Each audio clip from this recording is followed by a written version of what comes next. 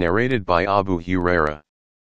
That heard Allah's Messenger peace be upon him saying, "We are the last but will be the foremost to enter paradise." The Prophet added, "He who obeys me, obeys Allah, and he who disobeys me, disobeys Allah. He who obeys the chief, obeys me, and he who disobeys the chief, disobeys me." The Imam is like a shelter for whose safety the Muslims should fight and where they should seek protection. If the Imam orders people with righteousness and rules justly, then he will be rewarded for that, and if he does the opposite, he will be responsible for that. Narrated by Ibn Umar. When we reached Hudaybiyah in the next year, of the Treaty of Hudaybiyah, not even two men amongst us agreed unanimously as to which was the tree under which we had given the pledge of allegiance, and that was out of Allah's mercy.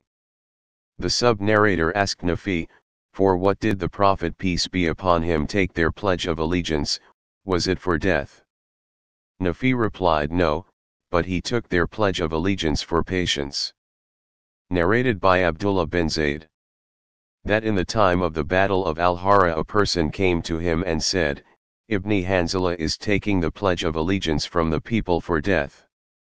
He said, "I will never give a pledge of allegiance for such a thing to anyone after Allah's Messenger peace be upon him." Narrated by Yazid bin Ubayd. Salama said, "I gave the pledge of allegiance, al-Ridwan, to Allah's Messenger peace be upon him, and then I moved to the shade of a tree. When the number of people around the Prophet peace be upon him diminished, he said, 'O Ibn al-Aqwa, will you not give to me the pledge of allegiance?'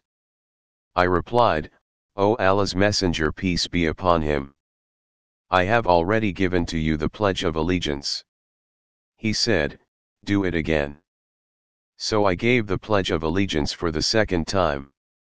I asked, 'O Abu Muslim, for what did you give he pledge of allegiance on that day?' He replied, 'We gave the pledge of allegiance for death.'